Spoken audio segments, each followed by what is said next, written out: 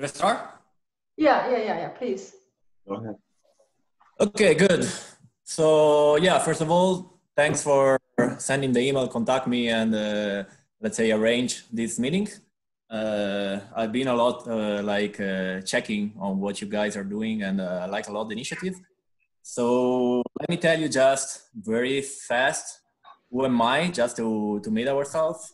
So I'm a researcher in theoretical physics, and now I'm working at the Institute of Theoretical Physics here in Madrid, Spain.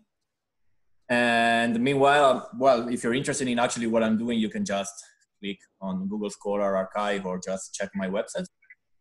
And I'm also running some kind of, let's say, collateral initiative linked to basically science and communication. This is like a webinars platforms where every week we invite people and we make online seminars. So if you're interested, just have a look. And this is more like related to science and communication and just kind of, let's say, digging around the science problem with some fun and some jokes. So that said, very, very briefly, my expertise is in the middle between, let's say, gravity, which I guess is what you are most interested in, and condensed matter. And so, for example, you can see I wrote a book where I actually explain better this connection, and I explain basically a guide where this connection lies in. So if you are more interested, just have a look. So what I find very interesting in physics in general, and I bet you agree with me, is basically this amazing interplay of connection between different areas, different disciplines, and different aspects which are linked with nature. And one of the examples of this surprising interdisciplinarity is basically what I want to talk to you about it today. And the plan of the talk is more or less the following. So I'll start explaining you where all this starts, so the fundamental questions, which are basically related to quantum gravity, string theory, and field theories. And I will jump basically to tell you some aspects which are fundamental for the tools that we're going to use, which relates to what is called the holographic principles, which has a lot to do with black hole physics. And then I will end up with some speculation about condensed matter, hydrodynamics, and actually the relations with quasicrystals and gravity. So since I don't know exactly the audience, I plan the talk to be quite, let's say, divulgative. I'm not entering a lot into the details of the computation, but feel free to interrupt me whenever you like, and I can expand on any page you like. So that said, what were we really doing? So what I'm going to tell you today is that there is a surprising connection between condensed matter, let's say, system and gravitational systems. And these, of course, this kind of connection that here takes the acronym of ADS-CMT. ADS stands for anti-de Sitter spacetime and CMT for condensed matter theory, can be viewed from different point of view. And this is what I find very exciting of this topic, because basically it can interest and excite a lot of different people with a lot of different backgrounds. So string theorists, for example, are very interested in this kind of framework because they can find new string resolution. They can have quantum gravity toy models, like, for example, this SYK model that everybody is discussing recently. And of course, they can discuss the emergence of spacetime from, let's say, different framework. Relativistic people, like, let's say, general relativity people, are interested because there is a lot of black hole physics here and a lot of numerical relativity. And this can lead, of course, to new ideas for cosmology. And condensed matter people are interested in this kind of framework because there are a lot of situations, and I will show you a bit better later, where basically the standard condensed matter framework are not useful anymore, or better, are not applicable. And basically the fundamental reason why these standard frameworks are not applicable is, one is strong coupling. And this is very linked with the absence of quasiparticles. So this makes that basically the object, the fundamental objects that you want actually to use to write your theory are not so fundamental. And therefore the dynamics becomes kind of collective. And this is really hard to describe in terms, for example, of an Hamiltonian or a Boltzmann equation, etc. I will show you much later some details. So this is a bit the interdisciplinarity that I was telling you. But let me start from the basics, which is basically why this kind of connection is interesting and why and where it was born. So physics.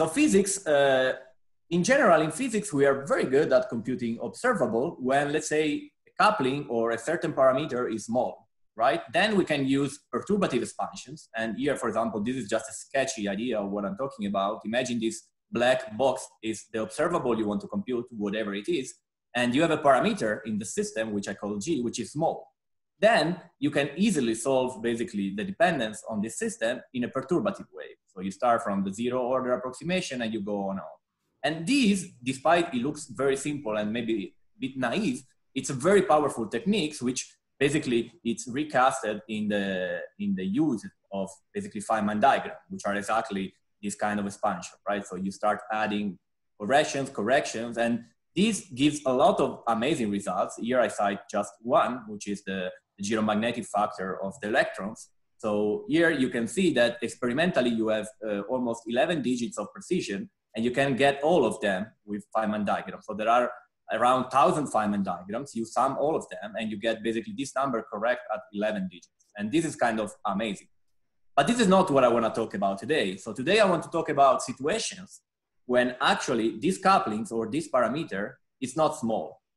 So imagine that now you have a system where for a certain reason, and we'll discuss some of the reasons, this parameter is not small. And by not small, I mean that in, let's say, a dimensionless scale, this is order 1. So if now this is order 1, it's clear that if I start summing terms, the terms will become larger and larger and larger. And therefore, it doesn't make any sense to cut this series somewhere and say, this is my answer. Because basically the next term will be more important than the previous, right? So this kind of expansion is completely opposite. And this is exactly the regime that we call strong coupling. And this is one of the reasons why, for example, standard techniques, in this case, for example, perturbation theory, does not work. So if you want really to push this perturbation theory, it's exactly the same like basically eating a soup with a fork. You won't get out of that. And this is the reason why we need something different, at least in this situation. Now, examples of this kind of situation, well, the most known example is certainly quantum chromodynamics, QCD. So we know that the coupling that, let's say, determines the interactions of quarks and gluons in our matter grows at low energy, right? So this is just a schematic picture. This is what is called the beta function that controls basically how this coupling scales with energy. And if you go at low energy, what you see here is that basically this coupling grows. And it grows so much that at a certain point it's clearly bigger than 1. And this is basically all the trouble with QCD, right? Because QCD is free at large energy. So it's a free theory, it's easy to solve. But then when you go low in energy, you get into trouble immediately. And that's the reason why basically confinement, it's a very hard-based tackle, right? Because here the coupling, you cannot do any approximation, at least in the usual, let's say, degrees of freedom. And this is the reason why, for example, perturbation theory and Feynman diagrams in this area are completely hopeless again. Now, there is another situations which is very well known and let's say recently very important also for technological and let's say development, which is ITC superconductors. So what are these materials? So these are material of different kinds, which exhibit a superconducting transition. So they become superconductors at very high temperature. I will explain a bit better later what I mean by high temperature. And here you can see basically a schematic of how this temperature grows in the year. So this is basically the lowest temperature at which we know superconductor. And now you can see that, okay, this is not very updated, but already in 2015, we have superconductors are basically 200 Kelvin, which is in terms of condensed matter scale, a huge temperature, a huge energy. Now, why this is very puzzling? Well, this is very puzzling because how we understand in condensed matter theory of superconductivity, we understand it with what is called BCS theory, which takes the name from these three gentlemen, which are Nobel Prize in physics. And the two basic assumptions of this theory is that the normal state, so basically a metal, is nothing else than the bunch of electrons, push them together, that because of Pauli repulsion, they create what is called the Fermi surface, okay? So the Fermi surface is basically the basics for BCS theory, and the superconductor arises as an instability of this kind of objects. Now, the strange thing is that if we go back a second to this kind of phase diagram, we'll see that the normal phase, which is more or less here, is what is called strange metal. This means that it does not follow Fermi liquid theory. So there are several ways to see this. I'm not going to enter in the details, but the problem is that you can see already the problem. So the starting point at which the instability enters is already violating basically the fundamental assumptions of BCS. And this is recasted also in a different feature, which is if you allow BCS theory to be basically your descriptions, you can easily find out that the maximum critical temperature at which superconductivity can come is around 30 Kelvin. And the reason why is that in BCS theory, superconductivity is basically produced by the coupling of two electrons in what is called a Cooper pair. And this coupling is mediated by phonons, at least in the standard BCS theory. This means that the critical temperature is basically related to the coupling of this phonon. So in order to have superconductivity at very high temperature, you need a super strong glue that keeps together this Cooper pair. And we are again in the same problem, because if you need a super strong glue, you cannot use perturbation theory, and BCS is a perturbative theory at small coupling. So again, it's not a surprise that BCS theory failed. Now, there are other reasons why, let's say, standard theory fails, and one that I like quite a lot is basically strong correlations. So strong correlations is slightly different from strong coupling in the sense that you have to understand it as the loss of individuality. I like a lot this example, right? Because imagine, so we understand the dynamics of, let's say, a droplet of water quite well, but it's quite clear without many explanation that if you try to, for example, explain waves in the oceans using this kind of description, so using basically a microscopic description of the molecules of water, you won't get that far, right? So this loss of individuality is basically shown in the fact that the dynamics of the waves is a totally collective dynamics, which arise, let's say, beyond the interplay of the single microscopic elements of the system. Okay, so this is quite well summarized by what Aristotle say, that the whole is much greater than the sum of its parts. And this is, again, the reason. So the problem here is that usually when you do descriptions, you start from some particle, some fundamental constituent, let's say your molecule water, and till you are here, that's fine. But if you are now here, you have to find out how to describe these things in terms of collective degrees of freedom. And this is much harder because these collective degrees of freedom are most of the time emergent. Okay, so they're not there in the system, they just appear because of the complicated interplay and dynamics of all the constituents. Now, this causes a lot of problems because of the following. So in condensed matter, when you want to talk about transport, and by transport, I mean computing things like the conductivity, the specific heat, the thermal transport, all these kind of properties, what you use is basically the theory that this guy invented, so Boltzmann theory. And Boltzmann theory, it's again, let's say, founded on the fact that you have basically specific and well-determined particles. If you don't have this particle, these equations, you can basically throw it in the garbage and you have to find something else. And that's the challenge, finding something else.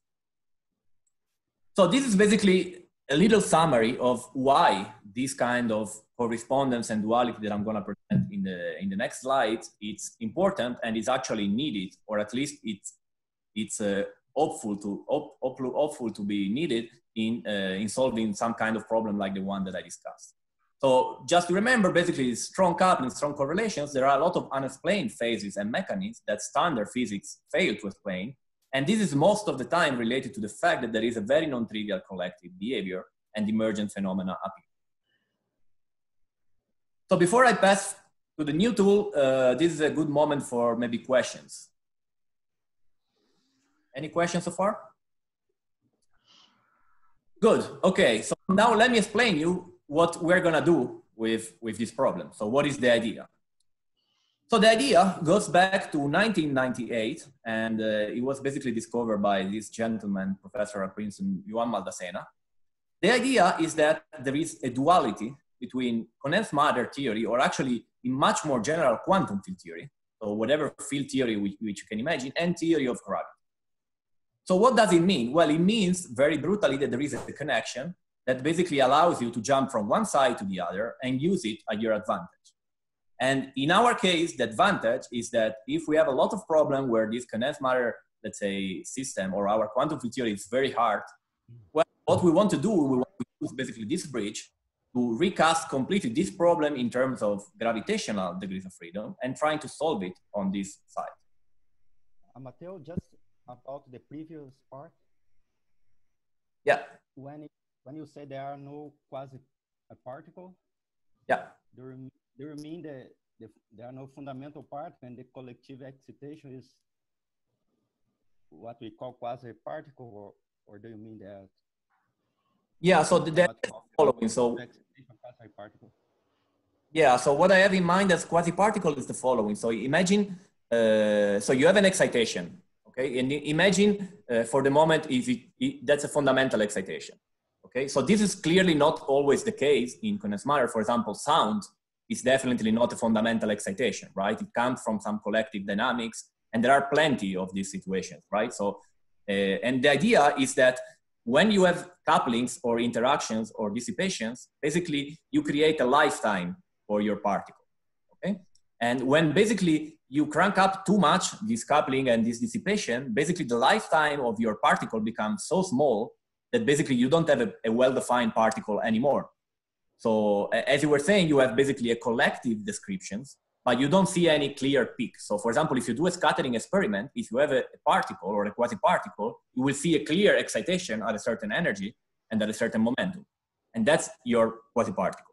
Now, there are cases where actually you do neutron experiments, scattering experiments, or Brahman experiment, or whatever you want, and what you see is basically an incoherent flat response, meaning that there is no single excitation that you can single out from the rest of the spectrum. And this is very problematic because then you cannot say that the dynamics is just determined by basically this particle, but you have basically a bunch of particles, a sea of particles, and you have to consider all of them because they're all equally important. Okay, thank you. So that's the thing, yeah. So yeah, pictorially, this is a bit the situations. So what we want to understand is basically, let's say, systems which we don't understand, of course. And what we are doing is we're kind of mirroring them in theory of gravity that I will show you in certain limit is actually quite easy, is classical gravity. And this is what we know to compute. So what I will show you are examples of this type where we do computations on this side and to try to understand something on the other side. Now, this is of course not a new idea, right? So the idea is, it's very nicely interpreted by this Escher painting. It's just the idea that a certain system, a certain physical system can be interpreted in terms of different degrees of freedom. And depending on which degrees of freedom you are choosing, basically the system or the computations can be harder or easier. And this is of course not new at all. So for example, if you're familiar with condensed matter, the Ising model, which is a simple model of spin, that's exactly how it's solved in two dimensions, right? Doing a duality. And there is even a more famous example of duality, which is light, right? So the big question is it light a wave? Is it a particle? Is it both? Well, depending on the situations, we know that certain phenomena of light are much easier to be understood in terms of a wave. You can imagine, for example, diffractions or interference. And there are other phenomena, for example, you can imagine the photoelectric effects that are understood much better in terms of particles. So here you have these two descriptions that are dual to each other in the sense they are interchangeable. But of course, depending on the situation, one of the two is harder. And that's exactly the kind of game that we're gonna play. Now, let's go a bit more now into the details and the physics. So the idea that quantum field theory and gravity are somehow connected is not new again. It goes back at least to the work of Gerard 't Hooft in 1974. So what 't Hooft observed in 1974 is that if you take a field theory, and for simplicity, let's take a field theory with a SU n gauge group. And you take basically this n, so the rank of your gauge group, to be very large. Okay, you do basically an expansion in this n, what is called the 1/n expansion. Well, what you find out is that your theory simplifies brutally, and only some of the diagrams that you need to compute are still there. All the rest are zeros. And it turns out that if you write down an expansion of these types, you realize that basically the generator of the correlation functions in this quantum field theory can be expanded in a certain perturbative fashion. And the amazing thing is that this perturbative fashion, as you see here, basically depends on the genus of the diagram. So what happened is that this is exactly what we're doing all the time in string theory when we compute basically perturbative, let's say, diagram and interactions, right? So the difference between basically quantum field theory and string theory is that in string theory, the real expansion is not in the coupling, because in string theory, there are no parameters, everything is dynamical. But what happened is that the expansion, it's in genus. So in basically the topological numbers of the surface. So the first term is a sphere with 0 holes. The second one is basically a donut with 1 hole, and so on and so far. And quite amazingly, you can basically relate this expansion in field theory exactly with the expansion in string theory, 1-to-1. And you can match all basically the parameters. And here, for example, I show you one. So this n that I was saying you take it to be large, or basically the coupling in string theory. So considering a large n field theory, it's basically the same of considering a string theory in the weak coupling. Now, there is another way where, of course, there is a huge connection between gravity and field theory. And this is also where it was born, the idea of holography. So the idea of holography, or the so-called holographic principle, started from basically the results of Bekenstein and Hawking on the area law of the black hole entropy. So what do we know? So if you take a generic field theory and you take, let's say, a system which lives in a volume, let's say V, the numbers of degrees of freedom is always extensive. And it basically scales like the volume. So the more the volume, the larger the volume, the more the degrees of freedom, right? That's kind of obvious. Now, black holes are different, actually are very different. And we know that from the results that the entropy, and remember the entropy is just counting the degrees of freedom, right? Because in the Neumann language, it's just the logarithm of the number of degrees of freedom. It's basically proportional to the area. And this is very striking if you think about it, because it means that all the informations that are contained in these black holes are actually all encoded on the surface of this black hole. So basically, there is the one dimension which is kind of useless, totally useless. So you could write a field theory living on the surface of this black hole, and this field theory will contain all the informations that are in this black hole. So this suggests somehow a connection between theory of gravity, which lives in, say, d dimensions, and theory of field theories, which lives in 1 dimension less. And there is another nice way to actually understand this kind of relation between d and d plus 1 dimension, which is RG flows. So what is RG flows? So in physics, all the time, what we're interested in is basically how the dynamics change with the energy, right? And so this is formally called renormalization group flow. And it's basically, you give me a coupling or a parameter, and I have to tell you how this coupling, the value of this coupling or this parameter change when I change the energy. Okay, and very brutally, basically the idea of Kalanoff and Wilson is that changing the energy scale corresponds to go to basically more and more coarse-grained description. Okay, so if I'm going to the IR, so to low energy, I'm basically coarse-graining the system and looking at long wavelength. Okay. And this, of course, can be formalized in what is called the beta function equation, which is exactly the equations that says how the coupling runs with the scale, with the energy scales. And there is something which is very interesting, because if you look at these equations, this is a dynamical equation, which is local in the energy scale. So the idea here is, what about if this equation is actually on the same ground of the others and the energy scale is just an extra dimension? So instead of living basically in our 4-dimensional world, for example, you could think, well, we live in a 5-dimension world where the 5 dimension is basically energy. And these equations is basically just the dynamic equations in that direction. Okay? So basically the RG flows equations are somehow equivalent to a dynamics in an extra dimension that you can think basically as energy. And this says already that there is a connection between basically quantum field theories and, let's say, dynamical equations in one dimension more. And this is exactly basically the idea. The idea is formalized a bit more, let's say, formally with these equations, which basically encodes all the physics. So let me just guide you through these equations. So these equations tell you the following. So imagine you have a field theory. So if you have a field theory, what you want really to compute are correlation functions, right? So 2-point functions, 1-point function, 3-point function. And how you do that? Well, you do it as we always do, right? You define the generator of this correlation function. So you deform the theory with the source, and then you take functional derivative of this source. And that's how you get all the response, all the features of this field theory. Now, these equations tells you that basically this generator that you need to produce all the quantities in the field theory, it's exactly equivalent or dual to basically the gravitational action with certain specific boundary conditions. So this is basically, this equal here is the, let's say, the fundament of this duality, which tells you that these two quantities are related to each other. And therefore, if you want to compute this, you can always go on the other side and compute this.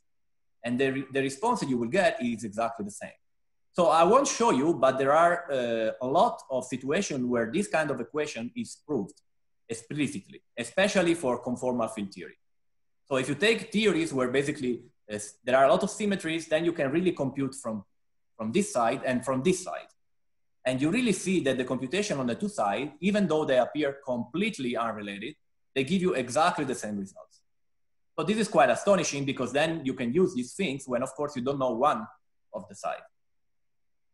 And in the realm of condensed matter, this is used especially to compute 2-point functions in linear response theory, which is basically a jargon to say quantities like conductivities, for example, like Green function.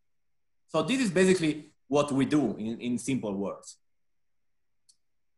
Now, the astonishing thing is also that the following, the fact that black holes behave very, very similarly to quantum soups. So if you take a black hole and you throw, let's say, something, a particle, or you excite it, in this way, it behaves exactly like a dissipative fluid. So exactly the same like throwing a stone on the surface of the lake. And there are a lot of, let's say, correlations that one can show. For example, one can compute the viscosity of a fluid starting from a black hole. And this is exactly where I want to go. So now I want to show you basically what you can really do with these things and what are the results which are, let's say, obtained and are relevant for our work. So the most famous result is exactly related to the viscosity. So in 2001, this gentleman proposed a bound on the ratio between viscosity and entropy, which takes the following form. So this says that no matter which system in nature you take, this ratio is always bounded by below by this number. And this is supposed to be a universal bound. Now, here you can see basically a plot, a schematic plot of some of the liquids that we have in nature. So you can see water, helium, and more exotic one. And you can see clearly that the bound, which should be this kind of red line, is never violated. So this bound was basically extracted using calculation of black holes. So computing this viscosity with this black hole that I was telling you, and this is the value that it gives. There are no other theories able to give you this bound. And as you can see here, so far, all the experiments done obey this bound. And there is also something much more interesting that the closer you are to this bound, the more strongly coupled. So basically in systems which are easy, which are weakly coupled, the viscosity is very large. So they're up here. And the more you go strongly coupled, you go down. And basically, so this bound is basically putting a limit to the amount of dissipation that you can have in nature. And that's exactly how it's interpreted. So it's interpreted, remember that the viscosity is basically proportional to the mean free path. So to how far particles propagate in a liquid.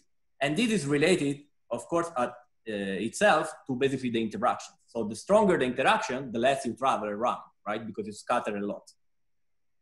And this bound can be basically rewritten as the existence of a universal minimum relaxation timescale, which is called Planckian relaxation timescale. And it comes totally from quantum physics. So you can basically extract this scale from the indetermination principle or the uncertainty. Now, why this is amazing? Because there are other instances where actually this scale is at work. So this is a paper in Science where basically they show that a bunch of these strange metals that I was telling you before, the relaxation time, which is extracted from the conductivity, is exactly following basically this prediction. And this is the idea that basically the strange properties of these strange metals, first of all, for example, the fact that the resistivity is proportional to temperature linearly, which is something very weird for metals, it's related to basically the saturations of these bounds that you see here. These are experimental points, and this is basically the universal relations. And you can see that modulo a number of order 1, they all lie on the same curve. Matteo, can you go back one slide, please? Yes. Oh, the previous one. Yes. So, so it's the strong coupling actually is like less excited. Like when like when previously you showed this the boundary I mean when there is excitation, it kind of like a vibrate.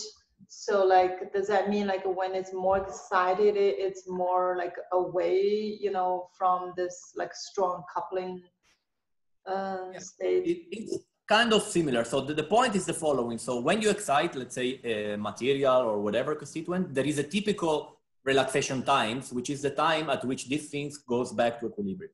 Okay. Yeah. So now, if the coupling is very strong, very weak, so basically the interactions are very weak, these things takes a lot to go back to equilibrium.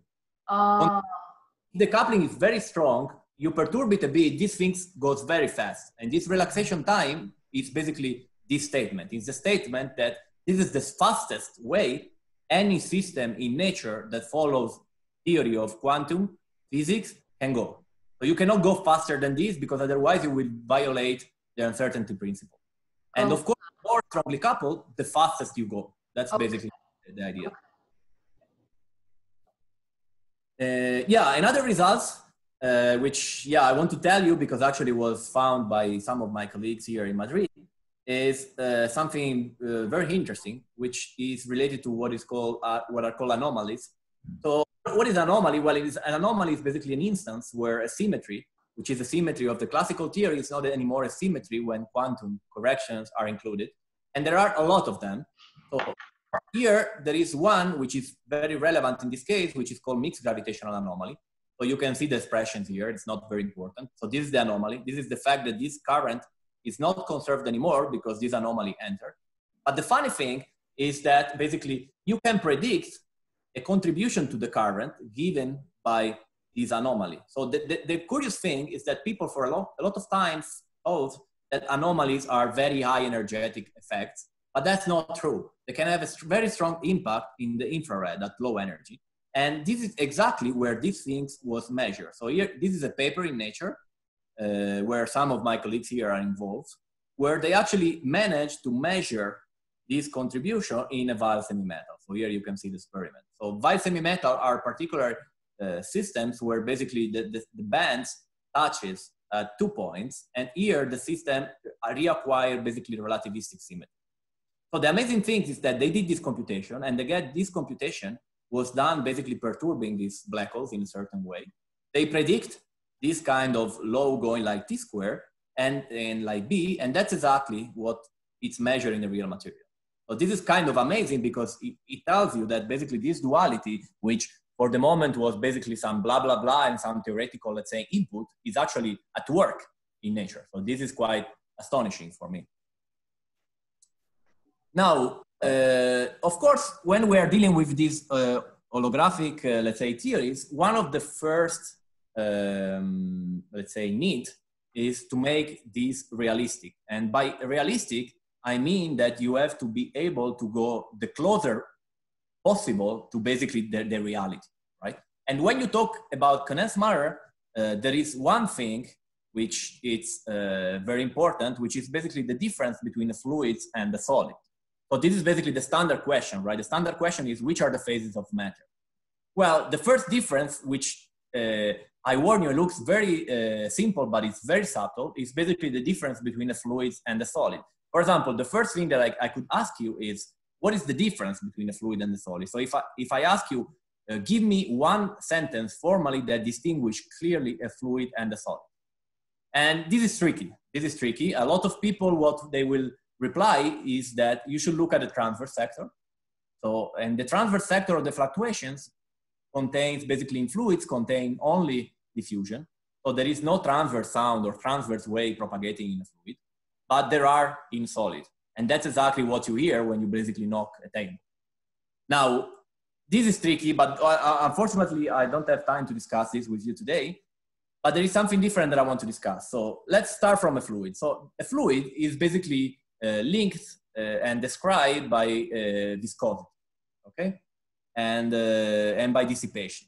So the idea is that in a fluid, you have some continuity equations and some, let's say, constitutive equations, which is thick flow. And the dynamics is basically the dynamics of diffusion, which is exactly what you see if you throw, for example, some colors in water, right? So these things is not propagating like a particle, like a wave. These things is just diffusing around, okay? So its mean position is not changing. It's just, its variance is just growing. It's just spreading around. And a typical example is what happened in relativistic hydrodynamics, where you can compute these things properly. Now, a solid, it's very, very different, right? A solid is basically contains phonons, which are basically excitations of the lattice, if you like. And this phonon has a certain dispersion relations, which is linear, and which is related to basically what we call elasticity, right? Which is the difference, again, between a fluid and a solid. A fluid is not elastic, so this term is zero. Therefore, this means that the velocity of these guys is zero. So there are no propagating waves, which is exactly what I was saying before. Now, formally, from the theory point of view, this is related to the fact that the solid break translations, symmetry, spontaneously. And these guys here, the phonons, are nothing else than the Goldstone boson for the solids. Now, where this comes from, that's exactly what I was trying to convey, is that a solids can be formally expressed like a material in which translations are spontaneously broken. And I like a lot the idea, this kind of picture for explaining the breaking of translation spontaneously. So you see the system at the beginning, it's completely rotational invariant, translational invariant, but then when you leave it, the equilibrium position that it chooses breaks the symmetry. Okay, so the pencil fall down, and now in this configuration, clearly you don't have rotations anymore because you select a direction. And that's exactly the kind of physics that give rise to rigidity. Okay? And okay, you can find a lot of modern treatment in this paper. Now, where this comes from, as I was saying, it comes from the existence of a lattice, right? There is a lattice structure in solids, and the vibration of this lattice structure are the phonons. Now, the questions that I want to kind of address today is the following. Is periodicity and the existence of a periodic lattice really necessary? Or better, what happens if this lattice is not periodic? And this is basically where I want to start. So of course, at the beginning in this holographic system, people started from lattices which were simple. So you can see here some periodic lattice, which is kind of easy. But then basically people jumped quite fast in describing systems which break translation, like for example, this kind of model, but where there was absolutely no periodicity, okay? So these are models that are highly used. So you can check the paper or you can ask me. These are both like hundreds of citations. And they are considered like toy models for describing solids. Now what happened is that if you compute basically the spectrum and the excitations in these systems, you find out that basically these phonons are there. So you see clearly when you do the computation, these waves which propagate with a certain speed. And the formula actually works pretty well. So this is something that we check in this paper published in PRL some years ago. But then when you start looking at hydrodynamics, so what happened in the hydrodynamic regime, something weird happened. So let me first tell you what I mean by hydrodynamics. So by hydrodynamics, I mean, take a system with a certain basically scale. Like in this case, it's just basically the distance between the two surfaces. Now, hydrodynamics is the description of these systems at length scales, which are much larger than basically the characteristic scale of the system. So basically hydrodynamics is the theory, the description of slow processes and long distance, which translate in saying that the frequency is small and the momentum is small. So now when we study these hydrodynamics in these systems, what we see is that we see a phonon, which is basically this guy moving here. This is the frequency, and this is moving momentum. So this is basically a mode with this kind of dispersion relations. But then there is another Goldstone mode, which is diffusive, which people call crystal diffusion, and which is, to me, very puzzling. And that's actually what motivated me to write the paper about the quasicrystals. So it is this guy. And my main questions at the beginning, what really can I give basically a description or an understanding of what is this mode? Is this mode real? Can be found in some realistic manner or not? And my claim, I'll spoil it now, is that basically the reason why you see this mode is that because the system you are considering is a quasicrystals where periodicity is broken. And this is what is called the phason mode in quasicrystals. So I will show you in a while what I mean more specifically. So there are several important points. So the important point is that basically you see this guy, okay? And this guy, very funnily, it does not come from breaking translations. So it's not a standard phonon like I told you before. It's something very different. And it comes from breaking a global internal symmetry of this kind. Okay, so basically, this is of course not space-time translation. It's just the fact that there is a shift symmetry in your field. And this configuration can be broken spontaneously. And that's exactly what gives rise to this mode. And it's very funny because diffusive Goldstone boson are very rare beasts. Usually a Goldstone boson is a wave which propagates. It's not diffusive. And I will tell you a bit about this story, which I find very interesting. And it's quite new actually. Now, there are other considerations which led me to basically postulate that these guys are quasicrystals. So the first thing is that there is, translation are not broken to a discrete subgroup. So there is no unit cell at all. And these systems are not periodic. Okay, so what I have in mind is something, for example, similar to incommensurate charge density wave, if you're familiar with these ideas. So the most important thing is that these systems can be even rotational invariant, which of course is something very weird for lattice usually. And they can be even scale invariant. So by scale invariant, I mean self-similar. And the other funny thing that appears in this model, and I'm talking about, remember, I'm always talking about gravity model for the time being. These systems are most of the time metastable. And this is another feature that they have in common with quasicrystals. And here, it basically brought me to the idea of quasicrystals that you know probably better than me. So the idea is that, you know, I like to sell it like your wife come home and ask you to basically tail the floor of your kitchen, right? With some tailings. And of course, if you're not creative enough, you can think, well, okay, I can do it with periodic structure. And for example, this is a very boring one. And, but of course, people tried to think about this question a long time ago. And Penrose was probably one of the most famous guys thinking about this question and was trying to understand if there was a way to actually tessellate the plane with structure which are not periodic. And this is exactly where the idea of quasicrystal comes in, right? So you can use more difficult or more complicated structure, geometrical structure, and you can still basically completely tessellate the plane. And quasicrystal has to be thought somehow as in the middle between a periodic structure and the structure which is completely disordered. So the difference is that basically here, there is still an order.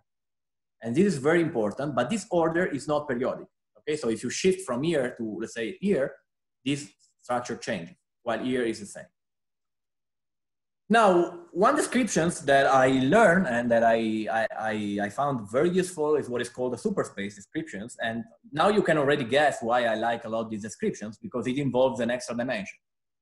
So what this superspace description says? Well, it says that if you have a system, and for simplicity here I draw it one-dimensional, and this system is quasi-periodic or aperiodic, so you can always embed it and see it as a periodic structure in one dimension more, where you cut basically this periodic structure at an angle which is irrational.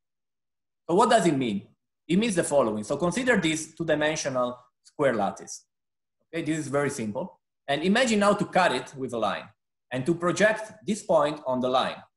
The line will be your real crystals. Okay, the extra dimensional thing is just a picture, a description. Now it's clear that if you cut this plane at a certain angle, which is, let's say, not irrational, here I take, for example, 45 degrees, it's obvious that the structure that you will get on this line is still periodic. So of course the period it will be different, but it's still periodic.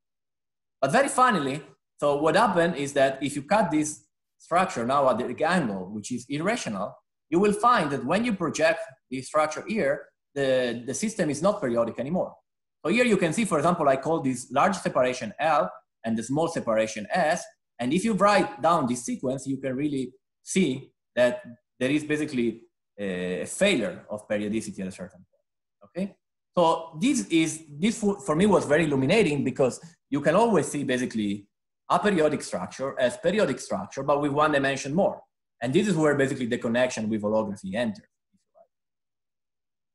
Now, why I was also interested? Well, because amazingly enough, the difference between a periodic crystals and an aperiodic crystal is that in aperiodic crystals, there is an additional mode, which is called phason. And this mode is diffusive. So here you can see an experiment, for example, where this mode is basically shown. And where this mode comes? Well, this mode comes from basically the fact that now not only you can basically oscillate in the real direction. So let me see if I can point you a second. Yeah, now you should see probably so you can basically oscillate in this direction, which is the internal space of the crystal. And this will be basically your phonons. But you can also now basically oscillate or displace in this direction. And this is not a real dimension, okay? This is an internal dimension, which is just in your description. But this gives rise to basically this kind of mode. So this kind of mode is very different from phonons because from the real dimensional space or the real dimension in which your crystals lives, phonons are basically the translations of the atom, right? So you can imagine there is a spring and these atoms oscillate and this is a phonon. Phasons are different. Phasons are basically the rearrangements of this particle. And these rearrangements around is basically diffusive. And because it's diffusive and because it costs energy, it's basically thermally activated. So in other words, if you go at 0 temperature, you cannot have these rearrangements because you need energy to rearrange this lattice structure, okay? Now, one thing that I bring to you. A quick question there. Yeah. So even at 0 Kelvin, you can have quantum fluctuations, but would that not contribute to those modes? Yeah, that's a good point. So I guess you have in mind like dislocation, disclination, or quantum effects like a BKT transition or proliferation or vortices and things like that. No, so this is a different thing. So this mode is not coming from quantum fluctuation. Okay. Or you will have some actually quantum fluctuations. Usually what they do is that they melt the crystal, of course, at 0 temperature. So this is quantum melting, like a BKT phase transition.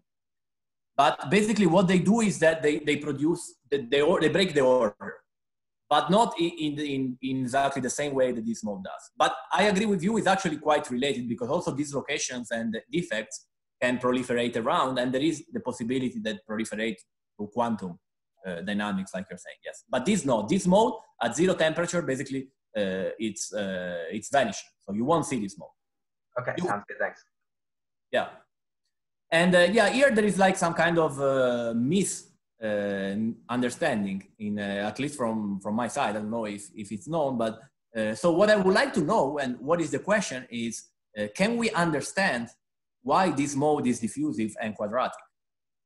And there is a very strong similarity with another mode, which is very popular in condensed matter, which is known as flexural phonon in graphene.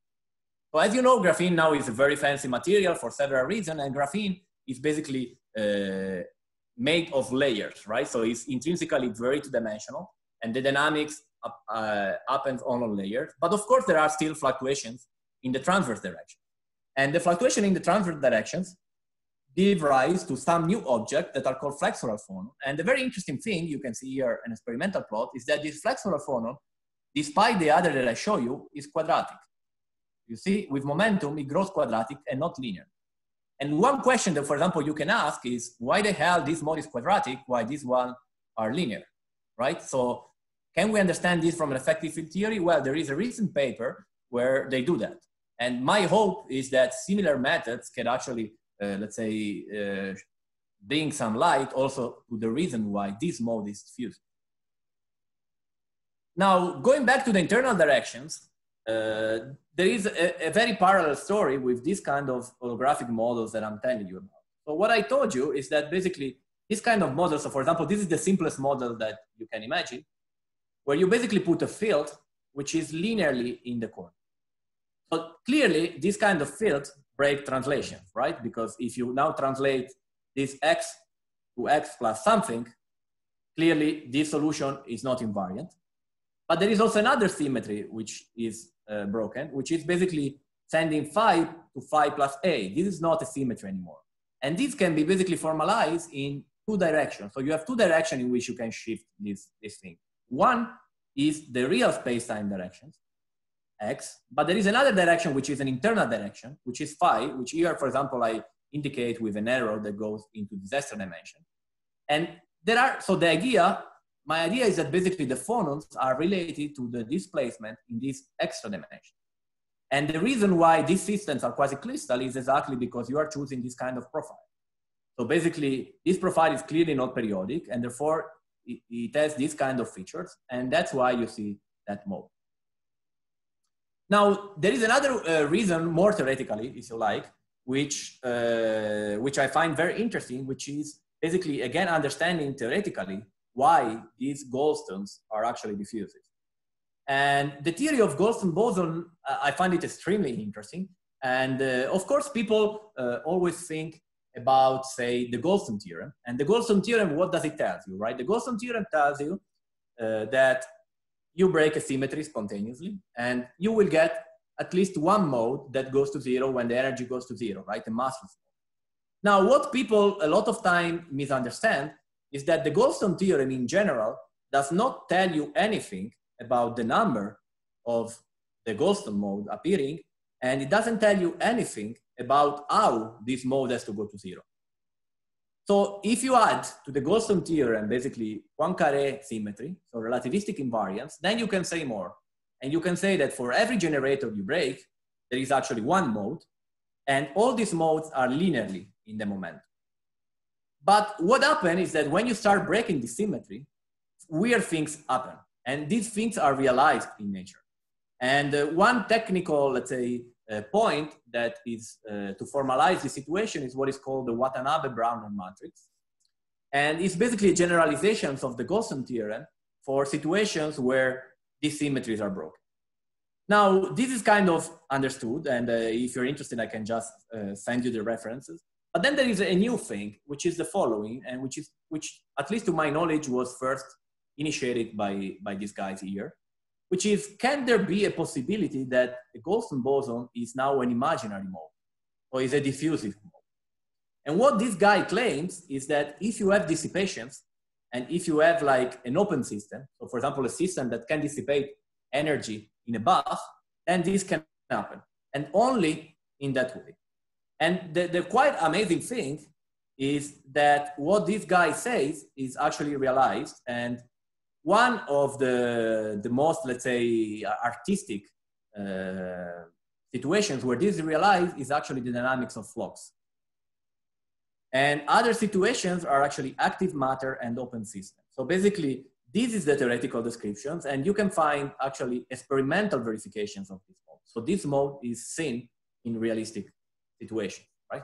And what I believe is that this phason mode in quasicrystal should be something very similar to that. And here we go back to the question of thermal or not, or zero temperature or not. And you can see clearly that unless you have some kind of dissipation, which is quantum, then it's quite clear that you cannot have this mode in a normal system. So I believe that actually you could generalize what I said before if you allow the system to have some sort of quantum dissipation inside. So probably if you can have some sort of quantum dissipative dynamics, maybe you can see that mode even at zero temperature. And this is related to David comment before. So, well, just to kind of summarize, what I'm proposing is, and what I found is that there is a very concrete and matching, let's say, correlations between these holographic models, which I remind you, I didn't show you the details, but they are totally gravitational systems. So they have to do, and they deal with the dynamics of gravity. So basically, in order to have to compute all of these, you have to solve Einstein equations, et cetera, et cetera. And the funny thing is that I can show that basically a lot of these properties are exactly the same properties that you will expect from something like this kind, like a quasicrystals. And this brings me a bit to the idea that I saw in your group going around, which, you know, the structure of the space-time and the dynamics of quantum gravity can be actually related or understood in terms of this kind of geometric structure. And I believe that the example that I have is an example that goes exactly in that direction, in the sense that I can really explicitly compute. Of course, it's a toy model, is a simple example that's very far from, say, quantum gravity or the theory of everything. But it's a concrete example where I can compute all the things, and I can actually show that what I compute matches with the expectation from the quasicrystals.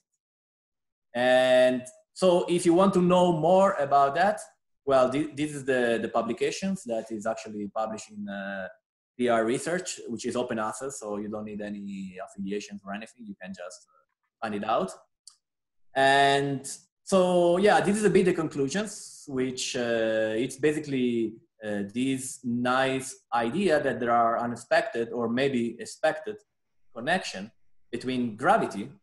And for the moment, at least in my setup, gravity is classical, but maybe it could be made quantum, and the physics of quasicrystals. So for example, going to the question of this mode at zero temperature in the quantum regimes, that could be, for example, the first step to try to go to quantum gravity, right? Because if the dynamics there becomes quantum, then I think it's logical to expect that the dual gravitational descriptions is quantum as well. And yeah, with this, I want to really thank you for the invitation. It was pretty fun and entertaining. I hope you enjoyed, and I'm open to questions of any kind. Matteo, can you go back to the phason and the phonon part, that Yeah. slide? Maybe this one? I think, yeah. Okay, so you're talking about the difference between the phonon and phason. The phonon are translations of atoms, and the phasons are rearrangement of atoms when they're thermally activated, which is related to the solid diffusion. It seems like if you go back also, if you go back more here. So if you see on the right side, you know, like for the quasicrystal, when you generate the quasicrystal from the crystal, like a higher dimensional crystal, and then so you have this window. You must have a window, otherwise you have a dense space. So this window gives you this one-dimensional quasicrystal. So like because previously you mentioned about the excitations, right? Like when you excite the system, and then the boundaries to start to fluctuate or vibrate. So this is what you know, I talked with Klee sometimes. Like if you imagine like when this cut window, you know, these two black lines that you capture these points inside and project it down to quasicrystal. If you imagine this when the window is flat like this, and that's like kind of the ground state, and if you imagine when it gets excited, the window start to vibrate or, you know, excited, or so if the window goes like up more or down more, and that actually create the phason. So if you imagine this black window, like if it goes, if it vibrates up, Yeah. some of the points outside the window start get inside the window, and some of the points inside the window get out from the bottom. For example, like window window vibrate, and that actually created the kind of phason that we generally see in quasicrystals. Yeah, I totally agree. So you are saying that basically wiggling these kind of lines, you create relations. Yeah, I totally agree. So my main questions, which I don't know if it's, let's say, resolved, it's why the dispersion relation of this guy is basically quadratic and diffusive and not simply linear like the other. Because we know that, for example, if you perturb this red particle just in the direction here, you get phonons, which are linear. Why, if I wiggle this line, now it's quadratic and not linear? Yeah. Okay. That's a question that I have that I'm thinking about in the last weeks. And that's why I was mentioning that it has some kind of similarities with this problem, because in graphene, you have basically the excitation on plane, and the on plane are linear, or what are called here LA and TA, or linear. But the excitation basically exactly, you see here is exactly the same picture, right? Imagine this is the surface that you are wiggling. If you wiggle now this surface on the transverse direction, so up and down here, exactly like you were saying, now you see a mode. And this is quadratic exactly as the phason in a quasicrystal. So why it's quadratic? It's explained from symmetries in this paper. So I believe, I'm quite sure that you can kind of use the techniques of this paper and the knowledge that we have of quasicrystals, so the geometric structure, etc., to actually derive that mode is also to be quadratic for the same reason. So that's a bit my picture, but I didn't have time to formalize in terms of equations or symmetry. But I totally agree with you. I mean, the physical picture that I have in mind is exactly the one that you pictured before. It's kind of oscillations in the transverse directions. And, and also there is a quasicrystal talk that there's a paper also on that when they grow the two-dimensional quasicrystal and at the boundaries, like at the boundary when it's not stabilized, and if you see the correspondence to higher dimension, it seems like the window is pretty flat, when it's relaxed, and then at the boundary it either goes up or down, so it's not really flat yet. So that's because also the temperature there is not the temperature that when you cool down the quasicrystal for it to stabilize. I see. So it's very related. The reference then via email? Yeah, I can find the reference and send it to you. Because then I will read it then with more calm after.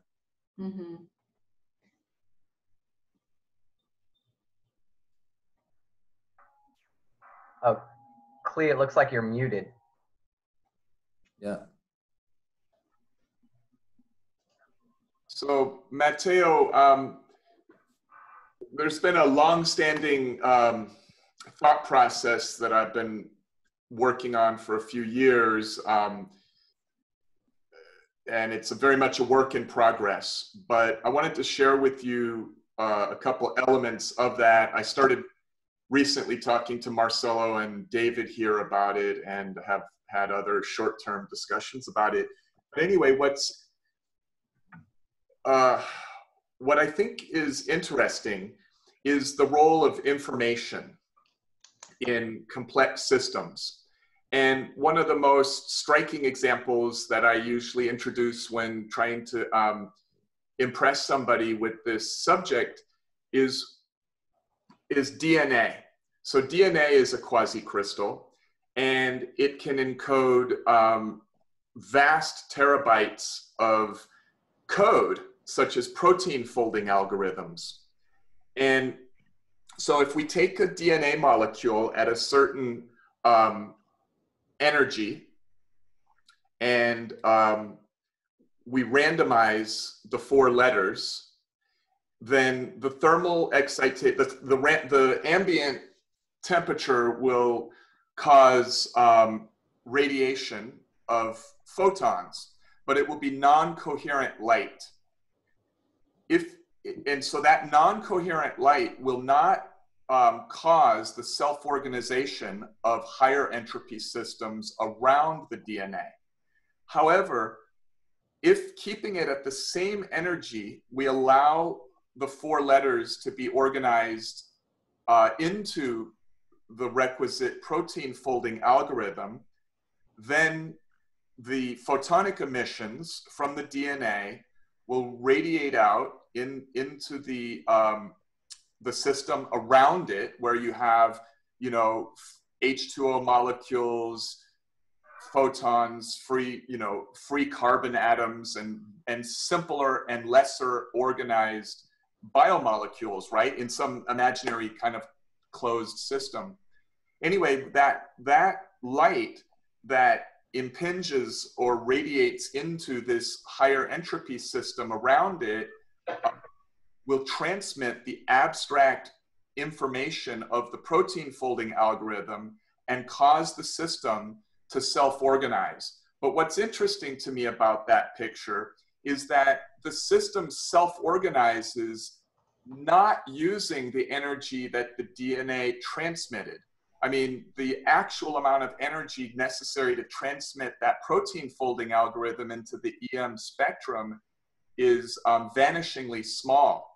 And so it is actually the causative actor is the raw information, abstract information in this signal, and the energy that's used is the self-energy of the system, right? Of these other lower entropy subsystems of this overall system. So anyway, to me, that's just fascinating. And there's many, many other examples of how pure information leads to self-organization of systems. So what's so important about solid state physics of quasicrystals for the discovery of new physics, it's really a treasure trove, because Danny Shechtman told me at one of the conferences that I last attended that he estimates that in any typical year, there are only 50 people on the whole planet funded that year to work full-time on quasicrystal material science. And then if you look at the percentage of those 50 that are working in the mathematical abstraction, right, of just the pure mathematics of quasicrystals, it's just a few people. So the point there is that quasicrystals are incredibly arcane. You know, very few people understand the mathematics or the material science of quasicrystals. And so that makes it an opportunity. It's not hard to understand, it's just arcane. And so one of the things I learned from going to so many quasicrystal conferences is that some conferences, I estimate over 1 week, that 50% of the PowerPoint presentations are reporting on yet another anomaly in quasicrystal material science, photonic anomalies, other types of quantum anomalies, all kinds of anomalies, thermodynamic anomalies that are not matching up to any known model. So that makes it an opportunity, as you know. And the last thing I want to say about my ongoing thinking of this is that a proper advancement or clarification of the unification between information theory and thermodynamics, and how that all ties into quantum gravity, is that it's important to pay attention to the fact that this idea of resonant pumping, like Froelich resonant pumping, it's the idea that you can take a system of a closed system with a certain amount of energy and a certain entropy, and you can actually add energy to it to decrease the entropy, increase the emergent information, which then has a cascade effect to then act back upon the system to further self-organize it. Or you can take that same quantity of energy, let's call it 10 joules, and that same quantity of energy pumped into the system in a different way would do what it typically does, which is increase the entropy, increase the heat, and so on. And so I think it's important to pay attention to also to aspects of the literature where we're seeing things self-organize. Like I can have a quasicrystal at a certain entropy, E, and then I can have a crystal at that same level of entropy, E. And so therefore the degrees of freedom of those two systems are identical. Let's say that I have the same quantity and species of atoms and the same boundary. And anyway, so I have these two systems that are identical in terms of the energy and the types of atoms, and the entropy is all identical. But but in the crystal, the degrees of freedom are distributed and organized in such a manner that there is no meaningful emergent or complex systems information, but the same total magnitude of degrees of freedom. In the quasicrystals case, if it's low enough temperature system, would mean that that quasicrystal is a topological phase of matter, which wasn't even realized when we first started quantum gravity research 10 years ago. So we now know that low temperature quasicrystals are topological phases of matter. They have these bizarre quasiparticles called phasons, and they have time crystals in them. So a time crystal, if we can agree, is a periodic change of coordinate of a mass that does not use energy to periodically change its coordinate. And so a low temperature quasicrystal has experimental evidence that an atomic mass changes its coordinate by 1 angstrom of distance without any energy, i.e. by tunneling. And certain types of phasons tunnel back and forth. So an angstrom this way, an angstrom that way, back and forth. So that is a time crystal. So quasicrystals have time crystals on them. But you don't hear that talked about a lot in the literature, simply because Frank Wilczek, for example, doesn't even know very much about quasicrystals. So we're really excited to meet you. David got really excited yesterday and wrote all of us a really nice email that kind of primed us for this talk, and some other stuff also in the conversations earlier in the week. But yeah, I'd love to figure out how we can cross-pollinate, you know, ideas, because we've got a lot more ideas than I can possibly share, obviously, in an introductory Zoom call, but maybe we can somehow add more ideas to your brain, and then you can help us synthesize more of where we're trying to go. Yeah, that would be nice. Now, actually, now that you mentioned time crystals, so time crystals is one of the other instances where diffusive Goldstone boson appear. Mm-hmm. So there is another 2 or 3 papers where they actually prove that the breaking of time translations produce this diffusive Goldstone boson. Oh, nice. So I see the correlations you are talking about. It's really there. Yeah. Maybe after COVID-19 is over, we can even talk about having you visit us, and we can do talks for you. You can do more talks for us, and really we can, you know, kind of synthesize. Yeah, that would be great. Yeah. That would be great. Yeah. I was exploring a bit your website, but of course in person it's much easier to discuss, you know, with a blackboard or something. Yeah. But yeah, for sure. One quick thing is, so it appears to me that that there's some deep thing to be. First of all, when you showed the Calabi-Yau manifolds in one of your first slides, I just want to point out that all of those different states of the Calabi-Yau manifold, I think you showed about 10 or 12 of them. Yeah. But there was one state of the Calabi-Yau that is a sort of limit, right? And that's the symmetric Calabi-Yau structure that was on the bottom lower left of your set of 12. And when you look at that Calabi-Yau manifold, you can see that it has quasicrystal symmetry, which is called H3 symmetry. So that would be the one on the bottom lower left. So you can see that the orientation of that there is along the 5-fold axes of symmetry. It's 5-fold, not 10-fold, because every other one is a little bit different. But that's a 5-fold symmetry. And so of course, string theorists do not pay attention really to a golden ratio mathematically. That's sort of part of quasicrystals. But I was going to tell you that one of the things I'd love to share with you more, I don't have a great explanation for it, but it's kind of seems important, just like the 5-fold symmetry of the Calabi-Yau manifold seems interesting.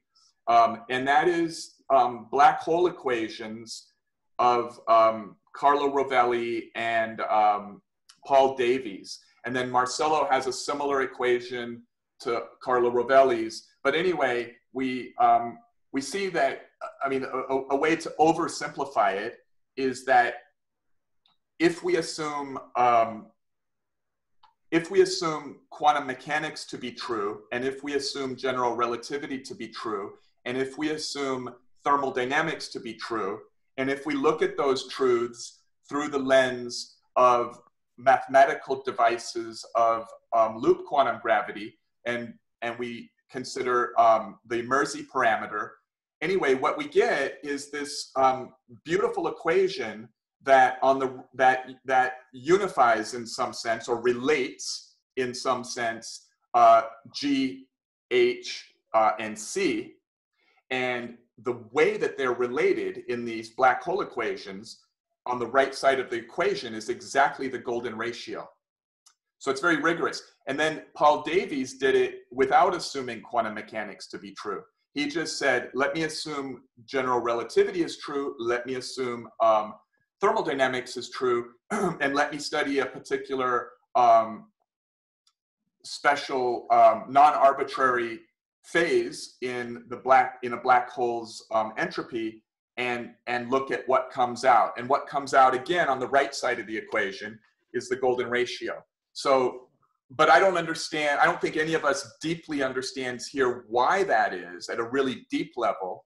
I mean, other than the rigor of the mathematics, right, which can be understood, it's like, okay, well, what else? Like, what is that trying to tell us? I mean, who would have predicted that, you know, that a fundamental equation relating CH and Boltzmann's, Boltzmann's formalism and CH and G would have the golden ratio as the relationship between them. So to me, it's a clue.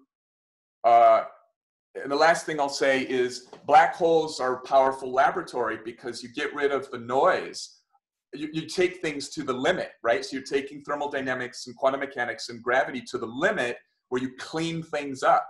And it's at limits you can see things. But material science might be another way to explore something similar to limits. You know, so we, of course, here think that space-time itself is based on quasicrystal mathematics. And so therefore, at 23 orders of magnitude larger, when you get approximately ideal quasicrystals, right, you can get clues because it's telling you something. It's like a limit as opposed to a tree, right, or just some gas where it's too complicated and too noisy. It's not near the limit. So. Yeah, Matteo, I really liked your talk. I probably could ask you about 5 questions, but I'll try to keep it limited. So just to be clear on the picture that you're describing for this hologram and gravity and the quasicrystals, is essentially some bulk boundary duality where the quasicrystal is on the boundary? Yeah, so my idea is just basically exactly. So the dual descriptions in terms of field theory of this gravity theory is actually a quasicrystal. And I can basically do the computation from the gravity side. And I find basically all the typical expectations that you will expect from a quasicrystal. So the idea is that these kind of gravity theories are exactly dual to a quasicrystal. If you awesome. That's the slogan. Awesome. So what gravitational phenomena are these diffusive Goldstone modes describing? Yeah, that's a nice question. I believe it's related to the dynamics of the black hole horizon. So that's a bit the kind of picture that I was trying to convey here. This, of course, is still very pictorial, but let me see. It's basically this kind of picture. So imagine this is the black hole horizon. Okay, right. So it's a spherical black hole, maybe a ball. And now how we perturb a black hole, right, gravitationally? What we're doing is basically we're sending a gravitational wave, right? So imagine a gravitational wave bump into a black hole, then the black hole deforms, and that's exactly actually how gravity deforms space-time, if you like. And these kind of deformations, it's really similar to basically the dynamics of, okay, in this picture, for example, of a fluid, of a stone in a fluid, but in my case, the dynamics is really similar to quasicrystals. Now, better understanding in terms of really which kind of phenomena from the gravitational point of view you have to look at to see this phason. That's something that I was thinking, like which kind of experiment or cosmology observation or whatever you can do to pinpoint that dynamics. That is something that is not clear to me. But pictorially, that's the idea that I have in mind. It's basically, it has to do for sure with the, so it has to do for sure with dissipations, because it's some kind, it needs some energy, some thermal things. And basically 90% of the fun happens at the black hole horizon, because it's where all the funny physics is there, right? It's a bit like what Lee was saying there. All the limits are, everything is pushed to the limits. All the information is there. All the dissipation is there. And basically that's the core. So most of the dynamics happen over there. I see. Yeah, I'll have to share this with a colleague. Someone who studies twistor theory looked at shock waves on a black hole horizon, did some really crazy general relativity computations there. So it might be related, but he didn't really look at the quasi-crystal side, obviously. So yeah, my final question, I guess, is, have you thought about gravity as a gauge theory? And do you think that these modes would be related to understanding, would it be useful for looking into like gravity-weak unification and kind of like Higgs stuff and the gravitational implications of that? Well, what is clear here is that that mode clearly coming from a symmetry. So, right. And it's also a symmetry which is not a space-time symmetry, because we prove it that it's not really translations. So it's not like, let's say, a symmetry of the space-time, but it's better some internal symmetry. So here it comes a bit more complicated, because in principle, right, to understand gravity, what you would expect to do is basically gauging the space-time symmetry, right? If you have a good way of gauging space-time symmetries in a quantum way, etc., basically you will get a theory of quantum gravity. And now this is an additional internal symmetries. And the thing that is not that clear to me is what is the requisite, or why basically the theory of gravity needs these extra internal symmetries. So notice that this symmetry that I was talking, at least at this stage, is global. Because basically the physics of the quasicrystal is basically like, you have this embedding in this higher space-time, but this is global because basically you move it all the way around. Now, if you make it local, then I don't know exactly what should happen. I suppose that the dynamics will be kind of similar and kind of related of Fang idea of basically making local rippling of the structure. So maybe that could be related to some kind of local distortion of the space-time or something like that. But I have, it's definitely interesting, but at this stage, I have no clear idea how to formalize it in terms of, what computation to do or what equations or things like that. Right. So it sounded like you were saying the global symmetry was on the boundary, right? Yeah, exactly. So that's, there is a long discussion about global symmetries in theory of gravity, right? And so could like the standard model or some gut symmetry become an internal symmetry in some unified field theory in the bulk that becomes a global symmetry on the boundary? Yeah, the big problem with global, it's very similar actually. It's exactly what you're saying. So in this picture of the duality, all the gauge symmetry which are in these gravitational descriptions become global at the bulk, at the boundary, sorry. So this is exactly what happens for all the symmetry. So if you want to describe something which at the boundary is as, a global U1, what you have to put is you have to put a gauge field which is gauged local in the bulk. And the relation is exactly this kind of relation between local and global. Now, the big problem with global symmetry with gravity is basically all this discussion that probably you are aware that people believe that, quantum gravity basically avoids global symmetry. So the usual statement that you hear around is that in a theory of quantum gravity, there can be global symmetry. So the way global symmetry can appear in nature are basically two. One is you have a global symmetry at low energy and then it's broken when you go to small scales like Planck scales or whatever. Or two, you have an emergent global symmetry. And that's exactly, for example, the case of the standard model like you're saying. So we know that, for example, in the standard model, the baryon number is conserved. So there is a symmetry which is global. And this means that at a certain point, when you go low in energy, this global symmetry has to appear. Now, I believe that there's no, let's say, agreement of how this can happen. But yeah, there's certain relation between global and local, which is interesting. Because, okay, you know, awesome. basically gravity wants to make everything local, right? Because theory of general relativity is basically that statement, right? You make all the transformation local, and that's what you get, basically. Awesome. Yeah, I appreciate it. Yeah, we'll have to talk more. I have some ideas, but I still have to learn some more. Yeah, no problem. When you speak of global symmetry, you're not just restricting yourself to black holes. It can be the universe as a whole, right? Yeah, exactly. I had the pleasure of becoming friendly with Paul Steinhardt because he's kind of like a hero of mine because he predicted quasicrystals before Sheckman discovered them. And unfortunately, he didn't share in the Nobel Prize, even though normally the guy who predicts it usually shares it with the experimentalist. But he also made these, he also made these big theories, obviously, in cosmology. So anyway, so I asked him, I said, hey, Paul, have you ever thought about applying your knowledge of quasicrystal mathematics, right, to fundamental physics like gravity theory? And he said, yeah, of course, I've thought about it. That would be awesome, but I can't get past, the anisotropy issue, right? Like, I don't see evidence, of this idea. And the problem with his thinking, and I never got the chance to really continue the discussion with him because unfortunately I didn't know the answer to his problem at the time he shared it with me. But as our program has evolved, then I realized that everything in the way our model is, it's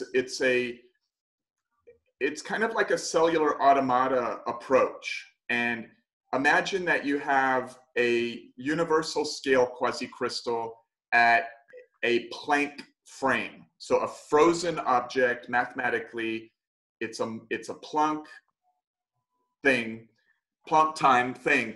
But anyway, what you have with a quasicrystal is you can have an infinite number of vertices, but there's only one vertex that's special, and that's the rotational center of the quasicrystal. But an arbitrary projection of a finite projection window from a hyperlattice will not give you a rotationally symmetric quasicrystal. You'd have to strategically place a point from the hyperlattice at the center of the hyperheight of the projection window. Then you can get, it has to be at the center of the hyperheight and the center of the hyperwidth, right? In order to be at the center of the projection such that you have icosahedral symmetry if you project it to 3D, H2, H3, or H4 symmetry, depending on the dimension. Anyways, but if you were to take, let's say 100 million such randomly selected projections and average it over time, then it would average out to the same thing. It would average out essentially to what we call the rotational center. We call it the center emperor because there's these objects called empires and emperors in quasicrystals. But anyway, with sufficiently large numbers of randomly selected shifts of your projection window, it averages down to the middle. So in other words, over the time domain, it averages back to your H3 or H4 or 2 symmetry. And I didn't have enough knowledge at the time to explain that to Paul Steinhardt, but yeah, I see nature as basically being broken symmetry, if you take small numbers of frames and average it. But as you get larger and larger, the Planck moments times 14 billion years of the universe, it's, fantastically close to averaging H3 symmetry, but you'd have to take it over all that time. This is a bit the idea of emergence, basically.